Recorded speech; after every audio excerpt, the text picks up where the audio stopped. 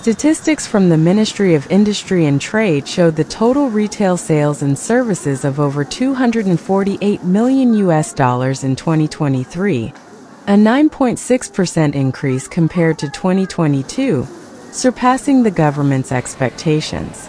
However, for the entire 2021 to 2023 period, the total retail sales and services grew by approximately 7.2%, which is lower than the 13 to 13.5% target set by the Domestic Trade Development Strategy. Compared to the same period last year, the value of customers' shopping baskets remains about the same, despite inflation, indicating no real growth. Consumers are mainly focused on essential goods, while spending on fashion and personal care products has clearly decreased. Businesses are also facing difficulties in preparing resources, especially finances, to implement promotional programs aimed at stimulating the market. Changes in consumer preferences and trends, along with the rise of cross-border e-commerce, are also creating further challenges.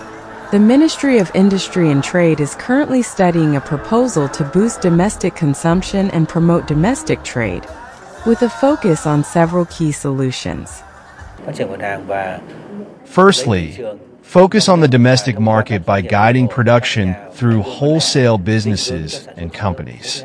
Secondly, be sure that logistics and distribution are crucial, as they connect manufacturers with wholesalers and retailers to deliver goods to consumers. Efficiently organizing the logistics distribution process will enable products to be scaled for commercial trade.